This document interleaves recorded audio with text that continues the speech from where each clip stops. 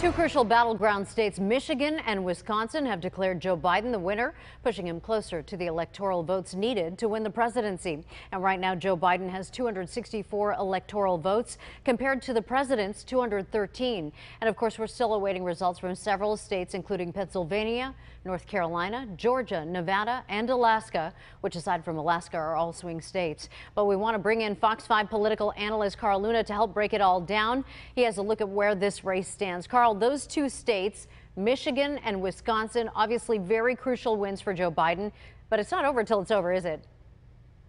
That's kind of reestablishing the blue wall that Democrats thought they had in 2016, Maria. Typically, those states have gone Democrat.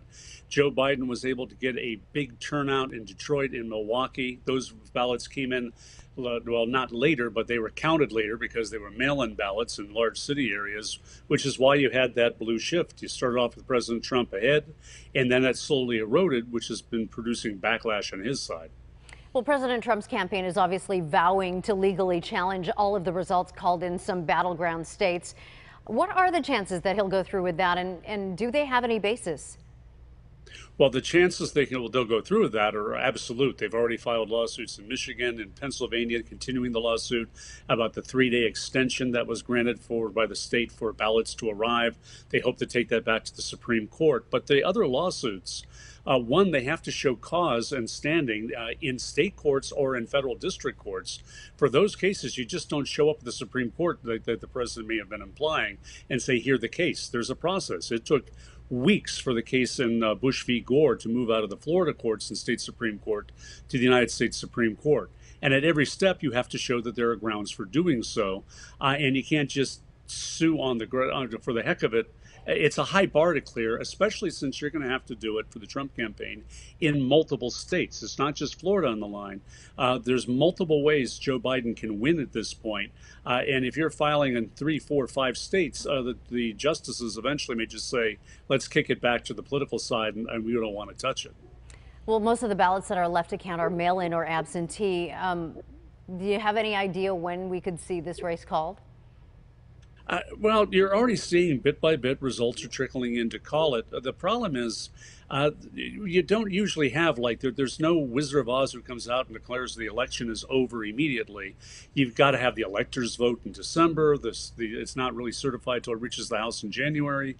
But usually when the writing's on the wall, the candidate who's behind says, okay, good fight, we try again in a future day.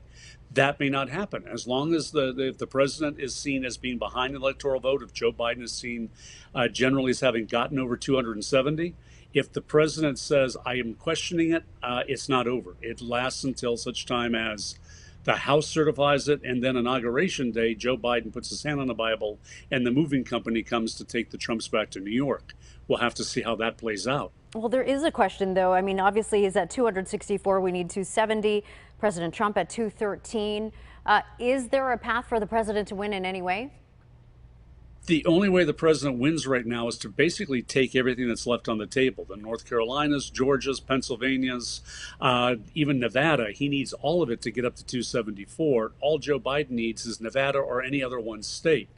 That's why you've heard a lot more rhetoric about moving to challenging the results in Wisconsin. The president's campaign has asked for a recount, though they did that in 2016 to see if they had a bigger margin. And I think that yielded like 200 additional votes for Donald Trump. Recounts rarely overturn the original verdict, and courts are really leery to do so as well. So again, the handwriting is not looking good in the long term for the president. How we get to the point, if we get to the point where the president has lost and he accepts it, remains to be seen. Carl Luna, always helping break it down for us. Thank you so much. We appreciate you. Thank you.